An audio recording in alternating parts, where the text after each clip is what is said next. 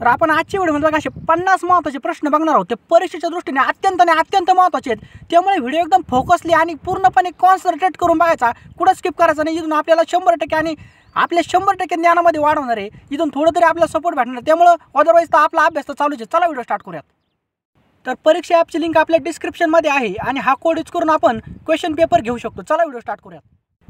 प्रश्न पहिला आहे, जागतिक शाश्वत विकास परिषद 2019चे आयोजन कोठे करण्यात आले होते? राईट आन्सर याचं ऑप्शन क्रमांक बी, दिल्ली या ठिकाणी जागतिक शाश्वत विकास परिषद 2019चे आयोजन केले होते. आणि बघा 11 ते 13 फेब्रुवारी 2019 दरम्यान याचं आयोजन झालं होतं आणि याचं आयोजक होते the energy and resource institute. कोण होते? दुसरा प्रश्न आहे, आणि मित्रांनो तुम्हाला हा व्हिडिओ थोडा जर युजफुल वाटत असेल तर प्लीज व्हिडिओला एक लाईक करा. कारण की लाईक केलं कळतं जी आपली मेहनत आहे 100% काम करते. आणि मित्रांनो ज्ञान आहे, ज्ञानाला कधी पण लाईकच केलं पाहिजे. आणि मित्रांनो तुम्ही जर आपल्या कुटुंबामध्ये नवीन असाल तर प्लीज चॅनलला सबस्क्राईब करा आणि ते शेजारी असलेली नोटिफिकेशन बेल ऑन करून ऑल नोटिफिकेशनचं सर्च करून सिलेक्ट करा. 1 एप्रिल 2019 रोजी इस्रोने एकाच वेळी डॅश उपग्रह अवकाशात सोडले किंवा प्रक्षेपित केले? राईट आन्सर याचं ऑप्शन क्रमांक सी, 29 उपग्रह एकाच वेळी इस्रोने काय केले? अवकाशामध्ये प्रक्षेपित केले. आणि हे उपग्रह वेगवेगळ्या कक्षेमध्ये सोडण्यात आले आणि ही एक ऐतिहासिक मोहीम मानली जाते. इस्रोची स्थापना झाली 15 ऑगस्ट 1969ला आणि 15 ऑगस्ट 2019ला इस्रोला 50 वर्ष पूर्ण झालेली आहेत. आणि याचं मुख्यालय बघा कर्नाटक या ठिकाणी बंगळुरू या ठिकाणी. कुठं? कर्नाटकमधील बँगलोर या ठिकाणी बंगळुरू या ठिकाणी याचं मुख्यालय आहे. सन 2019 हे वर्ष खालीलपैकी कोणत्या शिक्षण संस्थेच्या स्थापनेचे शतक महोत्सवी वर्ष साजरे केले जात आहे? राईट आन्सर याचं बघा ऑप्शन क्रमांक बी, रयत शिक्षण संस्थेचं शतक महोत्सवी वर्ष काय केलं साजरं केलं जात आहे. नेक्स्ट पाहूयात आपण 4 नंबरचं क्वेश्चन आहे, के.टी. इरफान हा भारताचा डॅश खेळाडू आहे? राईट आन्सर आहे बघायचं ऑप्शन क्रमांक बी, के.टी. इरफान हा भारताचा चालणे हा खेळाडू आहे. पुढील पाहूयात आपण 5 नंबरचा प्रश्न आहे, सदैव अटल हे समाधीस्थळ दिल्ली येथे कोणाचे आहे? तर राईट आन्सर आहे बघायचं ऑप्शन क्रमांक बी, अटल बिहारी वाजपेयी यांचं सदैव अटल हे दिल्ली या ठिकाणी समाधीस्थळ आहे. नेक्स्ट पाहूयात आपण 6 नंबरचा प्रश्न आहे, भारताचे राष्ट्रपती रामनाथ कोविंद यांनी 28 मार्च ते 4 एप्रिल 2019 दरम्यान खालीलपैकी कोणत्या देशाचा अनुक्रमे दौरा केला? राईट आन्सर आहे बघायचं ऑप्शन क्रमांक डी, अर्जेंटिना, पेरू, क्रोएशिया या 3 देशाचा भारताचे राष्ट्रपती रामनाथ कोविंद यांनी सलग 28 मार्च ते 4 एप्रिल दरम्यान दौरा केलेला आहे. नेक्स्ट पाहूयात आपण 7 नंबरचा क्वेश्चन आहे, आशिया खंडातील सर्वात मोठे ट्युलिप गार्डन कोठे आहे? याचा राईट आन्सर आहे ऑप्शन क्रमांक सी, डेहराडून या ठिकाणी हे गार्डन आहे. नेक्स्ट पाहूयात आपण 8 नंबरचा प्रश्न आहे, सलग 20 वर्षापासून राष्ट्राध्यक्ष पदावर असणारे अब्दुल अजीज बुतेफ्लिका यांनी 2 एप्रिल 2019 रोजी आपल्या पदाचा राजीनामा दिला. ते कोणत्या देशाचे राष्ट्राध्यक्ष होते? राईट आन्सर बघायचं ऑप्शन क्रमांक सी, अल्जेरिया देशाचे काय होते? राष्ट्राध्यक्ष होते. नेक्स्ट पाहूयात आपण 9 नंबरचा प्रश्न आहे, सायकलवरून विश्वभ्रमण करणारी जगातील चौथी आणि आशिया खंडातील पहिली महिला सायकलपटू कोण बनली? राईट आन्सर याचं ऑप्शन क्रमांक बी, वेदांगी कुलकर्णी ही जगातील चौथी आणि आशिया खंडातील पहिली महिला सायकलपटू बनलेली आहे. नेक्स्ट पाहूयात आपण भारतीय क्रिकेट नियामक मंडळाच्या प्रशासकीय समितीचे प्रमुख कोण आहेत? राईट आन्सर याचं ऑप्शन क्रमांक बी, विनोद राय हे भारतीय क्रिकेट नियामक मंडळाच्या प्रशासकीय समितीचे प्रमुख आहेत. पुढील पाहूयात 12 नंबरचा क्वेश्चन आहे, जिंदगी नामा हे पुस्तक कोणी लिहिले आहे? राईट आन्सर याचं ऑप्शन क्रमांक बी, कृष्णा सोबती यांनी जिंदगी नामा हे पुस्तक लिहिलं आहे. लक्षात ठेवायचं कृष्णा सोबती. पुढील पाहूयात 13 नंबरचा क्वेश्चन आहे, स्वदेशी बनावटीची डॅश टोप दिनांक 8 एप्रिल 2019 रोजी लष्करात सामील केली? राईट आन्सर आहे बघायचं ऑप्शन क्रमांक ए, धनुषी टोप भारतीय लष्करात 8 एप्रिल 2019 रोजी सामील केली. बघा तिची मारक क्षमता किती आहे? 38 किलोमीटरपर्यंतची मारक क्षमता आहे. आणि जून 2018मध्ये धनुष तोफेची अंतिम चाचणी पोखरण येथे यशस्वीपणे पार पडली होती. पुढील पाहूयात आपण 14 नंबरचा प्रश्न आहे, डॅश युद्ध नौकेचे सुनील लांबा यांच्या हस्ते 20 एप्रिल 2019 रोजी माझगाव डॉक येथे जलावरण करण्यात आले? राईट आन्सर याचं ऑप्शन क्रमांक बी, INS सिंधफळा युद्ध नौकेचे सुनील लांबा यांच्या हस्ते 20 एप्रिल 2019 रोजी काय केलं? जलावरण करण्यात आलं. पुढील पाहूयात आपण 15 नंबरचा क्वेश्चन आहे, हवामान विषयक जनजागृती उद्देशाने 30 मार्च 2019 रोजी 8:30 ते 9:30 1 तासासाठी जगभरात काय म्हणून पाळण्यात आला? राईट आन्सर याचं ऑप्शन क्रमांक बी, अर्थ आवर. लक्षात ठेवायचं हे अर्थ आवरचे 13वे वर्ष ठरले असून जगामध्ये विविध प्रमुख शहरामध्ये 1 तासासाठी अनेक प्रसिद्ध वस्तूंवर काय केलं तर दिवे मालवले गेले होते आणि 1 तासभर वीज बंद ठेवण्याचे आवाहन केलं होतं. पुढील पाहूयात आपण 16 नंबरचा क्वेश्चन आहे, 3 मार्च 2019 रोजी भारतीय रेल्वेतील डॅश डॅश एक्सप्रेसने आपली 50 वर्ष पूर्ण केली? तर राईट आन्सर याचं ऑप्शन क्रमांक सी, राजधानी एक्सप्रेसने आपली 50 वर्ष पूर्ण केली. आणि ही रेल्वे बघा पश्चिम विभागाची असून कोलकाता ते नवी दिल्ली या दरम्यान धावते आणि हिचा पहिला प्रवास 3 मार्च 1969 रोजी केला होता. हिने किती? 3 मार्च 1969 रोजीचा पहिला प्रवास झाला होता. पुढील पाहूयात आपण 17 नंबरचा क्वेश्चन आहे, भारतातील प्रथम जिल्हा शीतकरण प्रणाली कोठे होणार आहे? तर राईट आन्सर याचं ऑप्शन क्रमांक डी, आंध्र प्रदेशमधील अमरावती या ठिकाणी भारतातील प्रथम शीतकरण प्रणाली होणार आहे. पुढील पाहत मित्रांनो, व्हिडिओ शेवटपर्यंत बघा. 18 नंबरचा क्वेश्चन आहे, केंद्र सरकारने शेतकऱ्याचे वार्षिक 6,000 रुपये अनुदान देण्यासाठी डॅश डॅश योजना सुरू केली आहे? तर एकदम सोपं आन्सर याचं ऑप्शन क्रमांक बी, प्रधानमंत्री किसान सन्मान निधी योजना. तर लक्षात ठेवायचं, केंद्र सरकारने शेतकऱ्याचे वार्षिक 6,000 रुपये अनुदान देण्यासाठी प्रधानमंत्री किसान सन्मान निधी योजना सुरू केली आहे आणि आपण याचा सेपरेट व्हिडिओ पण बनवला आहे, तुम्ही बघू शकता जाऊन. 19 नंबरचा प्रश्न आहे, मिशन शौर्य 2018 हे कशा संदर्भात चर्चेत होते? राईट आन्सर आहे बघायचं ऑप्शन क्रमांक सी, आदिवासी विद्यार्थ्यांमध्ये साहसी क्रीडा प्रकारात सहभागी करणे. काय? आदिवासी विद्यार्थ्यांमध्ये साहसी क्रीडा प्रकारात सहभागी करणे. मिशन शौर्य 2018 आदिवासी विद्यार्थ्यांमध्ये साहसी क्रीडा प्रकारात सहभागी करणे. नेक्स्ट पाहूयात आपण 20 नंबरचा प्रश्न आहे, भावबंधन, मान अपमान, धर्मवीर संभाजी आणि महाराजची पोरं ही प्रसिद्ध नाटके खालीलपैकी कोणाची आहेत? तर राईट आन्सर आहे बघा ऑप्शन क्रमांक ए, यमुनाबाई वाईकर यांची ही सर्व नाटके आहेत. पुढील पाहूयात आपण 21 नंबरचा क्वेश्चन आहे, अमेरिकेतील फॉर्च्यून मासिकानुसार जगातील कॉर्पोरेट क्षेत्रातील सर्वात शक्तिशाली महिला कोण आहे? राईट आन्सर आहे बघायचं ऑप्शन क्रमांक डी, मेरिलिन हुसन ही अमेरिकेतील कॉर्पोरेट क्षेत्रातील काय आहे सगळ्यात मोठी शक्तिशाली महिला आहे. नेक्स्ट पाहूयात आपण 22 नंबरचा क्वेश्चन आहे आणि इथे प्रिंट मिस्टेक झाली, सॉरी मित्रांनो. राजीव गांधी खेलरत्न पुरस्कार खालीलपैकी कोणाला देण्यात आला? याचं राईट आन्सर आहे बघा ऑप्शन क्रमांक सी, विराट कोहली आणि मीराबाई चानू यांना दोघांना राजीव गांधी खेलरत्न पुरस्कार देण्यात आला आहे. सन 2018चा राजीव गांधी खेलरत्न पुरस्कार देण्यात आला. नेक्स्ट पाहूयात आपण 23 नंबरचा क्वेश्चन आहे, महाराष्ट्र कबड्डी संघाचा कर्णधार हा आहे? राईट आन्सर याचं ऑप्शन क्रमांक ए, किरीश इर्नाक हा महाराष्ट्र कबड्डी संघाचा काही कर्णधार आहे. त्याच्यानंतर बाकीचे बघा रिशांक देवाडिगा, विकास काळे हे काय आहेत बघा बाकीचे कबड्डी खेळाडू आहेत. त्याच्यानंतर निलेश साळुंके सुद्धा कबड्डी खेळाडू आहे. नेक्स्ट पाहूयात आपण 24 नंबरचा प्रश्न आहे, सन 2019ची जागतिक मल्लखांब स्पर्धा कोठे आयोजित केली होती? तर राईट आन्सर आहे बघायचं ऑप्शन क्रमांक बी, मुंबई या ठिकाणी जागतिक मल्लखांब स्पर्धा आयोजित केली होती आणि या स्पर्धेमध्ये मुलीमध्ये भारताने पहिला क्रमांक पटकावला आणि दुसरा क्रमांक कोणी पटकावला? सिंगापूर देशाने मुलीमध्ये क्रमांक पटकावला. नेक्स्ट पाहूयात आपण 25 नंबरचा क्वेश्चन आहे, 27 फेब्रुवारी हा महाराष्ट्रातील डॅश डॅश दिन म्हणून साजरा केला जातो? राईट आन्सर आहे बघायचं ऑप्शन क्रमांक सी, 27 फेब्रुवारी हा मराठी भाषा दिन म्हणून साजरा केला जातो. तर बघा विष्णू वामन शिरवाडकर उर्फ कुसुमाग्रज यांचा जन्मदिवस 27 फेब्रुवारी 1912 रोजी झाला होता. कधी? 27 फेब्रुवारी 1912 रोजी कुसुमाग्रज यांचा जन्मदिवस झाला होता, त्याच्यामुळे हा दिवस जागतिक मराठी भाषा दिन म्हणून साजरा केला जातो.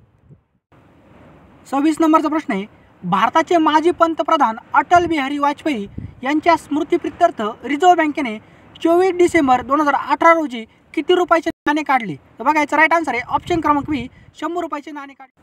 आणि 350 रुपयाचे नाणे शिखाचे दहावे गुरु गोविंद सिंह यांच्या 350व्या जयंतीनिमित्त 13 जानेवारी 2019 रोजी नरेंद्र मोदी यांच्या हस्ते RBIने काय केलं होतं? जारी केलं होतं. पुढील पाहूयात आपण 27 नंबरचा प्रश्न आहे, महाराष्ट्र विधानसभेत 27 फेब्रुवारी 2019 रोजी कोणी अर्थसंकल्प सादर केला? राईट आन्सर आहे बघा ऑप्शन क्रमांक ए, सुधीर मुनगंटीवार यांनी महाराष्ट्र विधानसभेमध्ये 27 फेब्रुवारी 2019 रोजी केला अर्थसंकल्प सादर केला होता आणि दीपक केसकर यांनी आपला अर्थसंकल्प विधान परिषदेमध्ये सादर केला होता. नेक्स्ट पाहूयात आपण 28 नंबरचा क्वेश्चन आहे, संगीत नाटक अकादमी पुरस्कार 6 फेब्रुवारी 2019 रोजी कोणाला देण्यात आला? तर बघा याचा राईट आन्सर आहे ऑप्शन क्रमांक बी, डॉक्टर प्रकाश खांडगे यांना देण्यात आला. तर बघा सन 2017चे संगीत नाटक अकादमी पुरस्कार राष्ट्रपती रामनाथ कोविंद यांनी 6 फेब्रुवारी 2019 रोजी प्रदान केले बघा आणि या पुरस्काराचे स्वरूप काय? 1 लाख रुपये, शाल आणि ताम्रपट. पुढील पाहूयात आपण 29 नंबरचा क्वेश्चन आहे, पंतप्रधान मुद्रा योजना कोणत्या साली सुरू करण्यात आली होती? बघा याचा राईट आन्सर आहे ऑप्शन क्रमांक डी, सन 2015 साली पंतप्रधान मुद्रा योजना चालू केली होती आणि बघा भारत सरकारने देशातील लघु आणि मध्यम उद्योगांना प्रोत्साहन देण्यासाठी पंतप्रधान मुद्रा योजना 8 एप्रिल 2015 रोजी काय केली ती? सुरू केली होती. नेक्स्ट पाहूयात आपण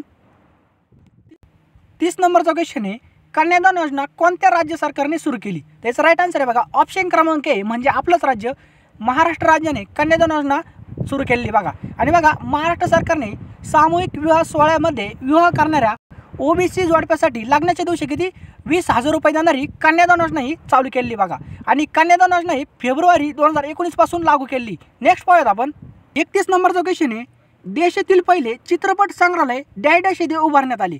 राईट आन्सर आहे बघा याचं ऑप्शन क्रमांक सी मुंबई या ठिकाणी देशातील पहिले चित्रपट संग्रहालय उभारण्यात आली. तर याचे उद्घाटन पंतप्रधान नरेंद्र मोदी यांनी 19 जानेवारी 2019 रोजी केले. आणि हे चित्रपट संग्रहालय जर्मनीमधील चित्रपट संग्रहालयाच्या धर्तीवर उभारण्यात आले आहे, लक्षात ठेवायचं. नेक्स्ट पाहूयात आपण 32 नंबरचा क्वेश्चन आहे, क्रिकेट प्रशिक्षक रमाकांत आचरेकर यांचे 2 जानेवारी 2019 रोजी मुंबई येथे वयाच्या कितव्या वर्षी निधन झाले? राईट आन्सर याचं ऑप्शन क्रमांक बी वयाच्या 87व्या वर्षी त्यांचे निधन झालेले बघा. आणि बघा भारत सरकारने त्यांना 2010 साली पद्मश्री आणि 1990 साली द्रोणाचार्य पुरस्कार दिलेला आहे. आणि क्रिकेटचे महावीर म्हणून तसेच सचिन तेंडुलकर यांचे प्रशिक्षण म्हणून त्यांना ओळखले जाते. पुढील पाहूयात आपण 33 नंबरचा क्वेश्चन आहे, खालीलपैकी जागतिक आदिवासी दिन कोणता आहे? राईट आन्सर याचं ऑप्शन क्रमांक बी 9 ऑगस्ट हा जागतिक आदिवासी दिन म्हणून ओळखला जातो.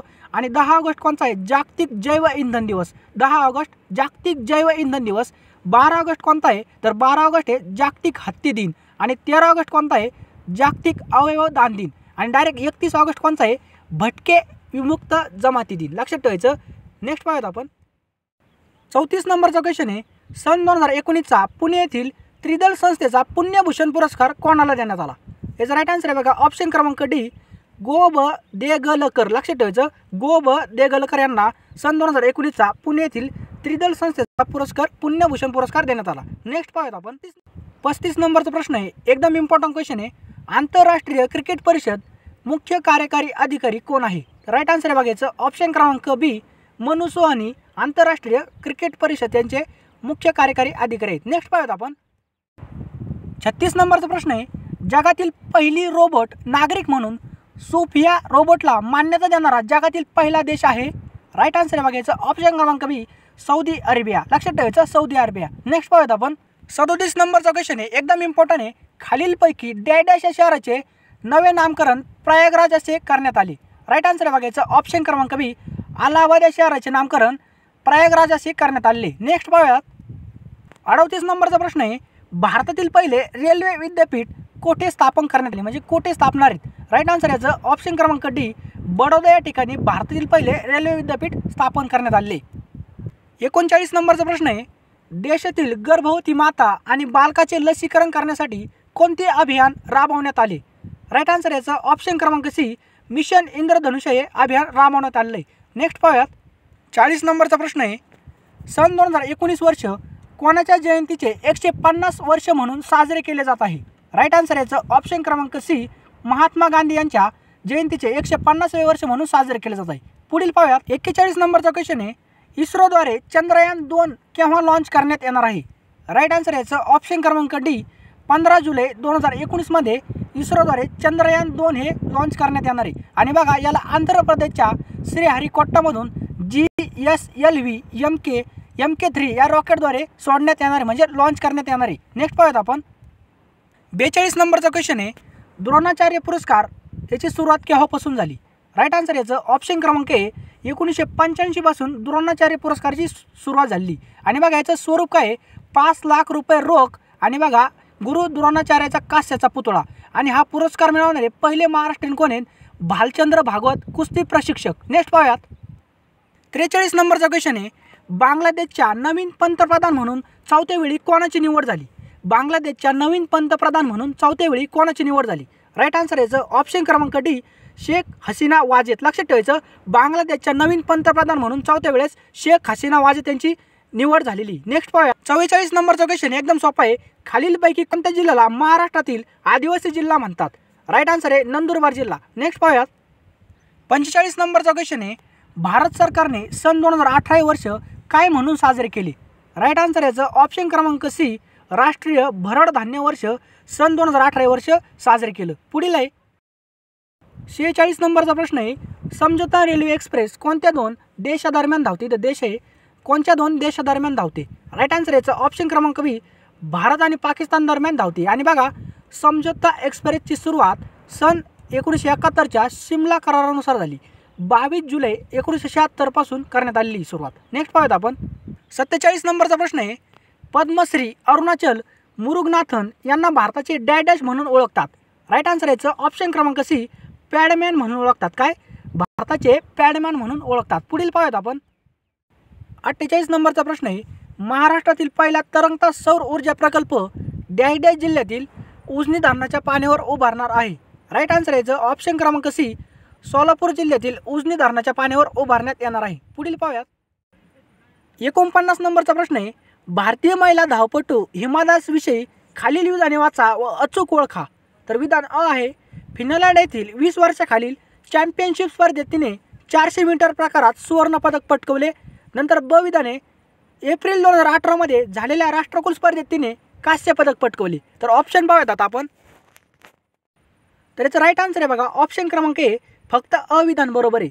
फिनलँड येथील 20 वर्षाखालील चॅम्पियनशिप स्पर्धेत तिने 400 मीटर प्रकारात सुवर्णपदक पटकवले. म्हणजे हे विधान काय बरोबर आहे. नेक्स्ट पाहूयात आपण 50 नंबरचा प्रश्न आहे.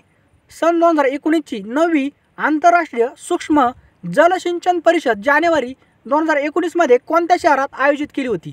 राईट आन्सर आहे बघायचा ऑप्शन क्रमांक डी, औरंगाबाद शहरामध्ये ती आयोजित केली होती. नेक्स्ट पाहूयात आपण. तर कालच्या व्हिडिओमध्ये आपण एक क्वेश्चन विचारला होता, सर्वांनी याचं करेक्ट आन्सर दिलं. सर्वांचं हार्दिक अभिनंदन. आता ते विधान कधीच विचारणार नाही, कारण की बघा तुमच्या माइंडमध्ये एकदम फिक्स झालेलं आहे. भारताचे पहिले लोकपाल म्हणून कोणाची नियुक्ती करण्यात आली आहे. तर सर्वांनी याचा आन्सर दिलं ऑप्शन क्रमांक सी, पिनाकी घोष. एकदम करेक्ट आहे. सर्वांचं हार्दिक अभिनंदन. आता ते कधी विसरणार नाही. आता तर क्वेश्चन बघा, कारण की बघा आपण जितकं जास्त लिहितो म्हणजे लिहिलेलं आपलं कधीच व्हायला जात नसतं. आपल्या 100% माइंडमध्ये फिक्स होतं म्हणजे होतंच. क्वेश्चन बघा, कल्याण सोना आणि सोनालिका या कोणत्या पिकाच्या संकरित जाती आहेत. क्वेश्चन सोपा जरी असला तरी टाईप करायचा, कारण की बघा सोपं कधी आपलं चुकून जातं. कल्याण सोना आणि सोनालिका या कोणत्या पिकाच्या संकरित जाती आहेत. ऑप्शन आहे तांदूळ, ज्वारी, कापूस, गहू. पटकन आन्सर टाईप करायचा. जे आन्सर तुमच्या मनामध्ये असेल ते 100% सर्वांचं बरोबर येणार. आणि टाईप करा, येत असलं तरी टाईप करायचं. आणि मित्रांनो याची PDF आपल्या टेलिग्राम चॅनल अवेलेबल आहे. तर मित्रांनो तुम्ही आपलं टेलिग्राम चॅनल जॉईन नसेल केलं तर जॉईन करून घ्या. तुम्हाला फक्त 2 शब्द टाईप करायचे आहेत, SMB प्रिपरेशन. काय SMB प्रिपरेशन, कारण की बघा ती गंगा हात धुवून घ्यायचा. चालता तुमचा असा, आता आपण ही PDF इथं अपलोड करणार आहे, त्यामुळे तुमचं चालता असं जी की क्लिअर होऊन जाईल, चालू घडामोडी क्लिअर होत जाईल. तुमच्या ज्ञानामध्ये वाढत होत जाईल. फक्त तुम्हाला 2 शब्द टाईप करायचे आहेत. तिथं @ टाकायचं, नाही तर @SMB प्रिपरेशन. तसं नसलं जमत आपण डिस्क्रिप्शनमध्ये लिंक दिलेली, ती लिंक जर ओपन होत नसली तसे शब्द इथं सर्च बारमध्ये टाईप करायचे, ते बघायचे. सर्च बारमध्ये टाईप करायचे, डायरेक्ट जॉईन करून घ्यायचं. आणि तुम्ही इंस्टाग्रामला असाल तर मित्रांनो तुम्ही इंस्टाग्रामला सुद्धा फॉलो करू शकता. इंस्टाग्रामला सुद्धा SMB प्रिपरेशन नाव टाकायचं. फक्त 2च शब्द. इथून सुद्धा आपल्या ज्ञानामध्ये वाढ होतच चालणार आहे. जर मोबाईलमध्ये इन्स्टॉल केलं नसेल तर इन्स्टॉल करून घ्या. काही म्हणताना आपला अभ्यास होत नाही मित्रांनो, ते आपल्या मनावर असतं अभ्यास करायचा का नाही. पण ज्ञान घ्यायचं असेल तर कुठून पण घ्यायचं असतं. कारण की बघा काही UPSC लेवलची चॅनल आहेत, काही खूप महत्त्वाचे, ते रोज पोस्ट टाकत असतात. त्यांचे पोस्टसुद्धा काही महत्त्वाचे असतात. तुम्ही ते चॅनलसुद्धा जॉईन करू शकता. त्यामुळे मित्रांनो इथून सुद्धा तुम्ही जॉईन करू शकता. फक्त 2 शब्द टाईप करायचे, SMB प्रिपरेशन. जर डाउनलोड नसेल केलं तर डाउनलोड करून घ्या, कारण की खूप महत्त्वाचं आहे. तर आशा करतो मित्रांनो सर्वांनी कमेंट बॉक्समध्ये आन्सर टाईप केलं असेल, कारण की बघा जितकं जास्त आपण लिहितो तितकं जास्त फायदा होतो आणि तितकं जास्त आपल्या माइंडमध्ये फिक्स होत चालतं. आणि मित्रांनो तुम्हाला हा व्हिडिओ थोडा जर युजफुल वाटत असा प्लीज व्हिडिओला लाईक केला असं अशी आशा करतो. आणि आपल्या व्हॉट्सअप ग्रुपवर शेअर करा, कारण की बघा आपल्याद्वारे दुसऱ्याला सुद्धा मदत झाली पाहिजे. कारण की बघा ज्ञान हे वाटलं पाहिजे, वाटल्याने वाढत असतं. जितकं जास्त वाढतो तितकं जास्त आपल्यामध्ये ज्ञान वाढतच चालतं. त्यामुळे मित्रांनो आपल्या व्हॉट्सअप ग्रुपला फक्त तुम्हाला एक शेअरचं बटन दाबायचं आहे, त्या बाणावर क्लिक करा, डायरेक्ट तुम्ही व्हॉट्सअप ग्रुपला शेअर करा. आणि मित्रांनो आपले अदर व्हिडिओसुद्धा तुम्ही बघू शकता. चला मित्रांनो बोलायला भरपूर आहे पण आपल्याकडे टाईम कमी आहे. चला बेस्ट ऑफ लक. यावर्षी तुमचे सर्व स्वप्न पूर्ण हो ही ईश्वरचरणी प्रार्थना करतो. आणि रोज सकाळी उठले एक टार्गेट फिक्स करा. आज मी एक बुक वाचणार आणि पूर्णपणे त्याचा फाडून म्हणजे फाडशा पाडणार. जर गणित सोडायला बसलं तर पूर्णपणे पेन संपूच तर मी उठणार नाही, इतकी प्रॅक्टिस करणार. कारण की बघा मित्रांनो सर्व अभ्यास समप्रमाणात होणं खूप गरजेचं आहे. बोलायला भरपूर आहे, टाईम कमी आहे. पुन्हा भेटूया काहीतरी नवीन घेऊन. तब तक के लिए जय Hind, Vande Mataram, best of luck. Thanks for watching.